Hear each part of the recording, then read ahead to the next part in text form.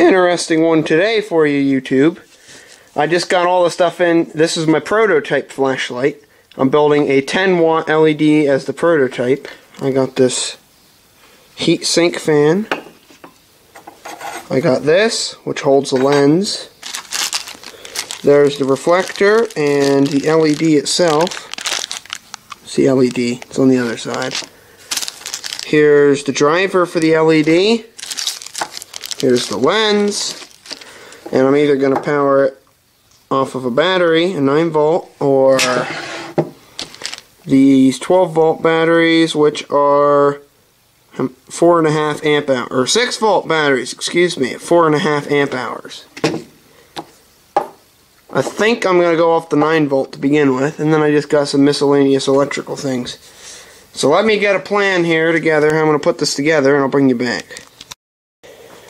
Alright, I've epoxied the LED on to the back of the heatsink fan. I've got a battery holding it down. There's the driver. And I gotta go help take a cab off of a truck now. So I'll be back when the epoxy's dry. Alright. I've got that all assembled. I've got this piece here, the driver, epoxying onto there, onto the heatsink. I've insulated it with a piece of plastic. The plan is we're going to use this as our base. We're going to mount the thing on it like that. Pretend it's there. Then we're going to mount this on it like that, so it'll be like a handle that you grab to hold it. That's how I'm going to run it. And then the battery will sit like that. That's the plan. Can you see that log pile on the camera? I don't know what you can see. In person, it's pretty bright. I don't know what it's looking like on the camera. In person, it's like a $60 flashlight, a mag light, what it might be.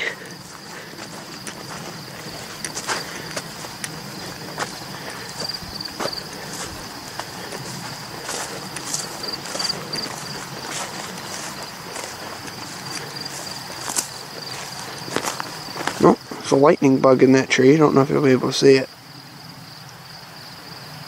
Where'd he go? Yeah, I don't think you'll see him. It's a very bright light. Here, let's shine it straight in the camera.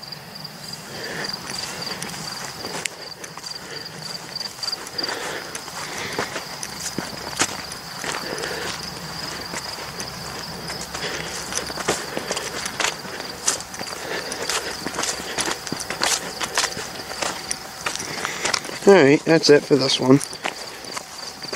Oh, yeah, look at that. It's got a little fan on it. Alright, I'll show you when it's completely finished.